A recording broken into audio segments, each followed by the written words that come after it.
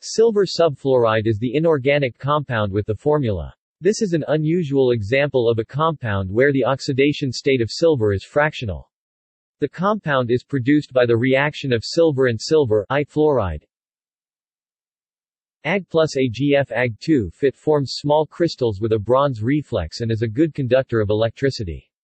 On contact with water, almost instant hydrolysis occurs with the precipitation of silver, Ag powder. Crystal structure adopts the anti-cadmium iodide crystal structure, i.e. the same structure as cadmium iodide, but with Ag1/2+. Centers in the I- positions and F- in the CD2+ positions. The shortest distance between silver atoms is 299.6 pm compared to 289 pm in the metal.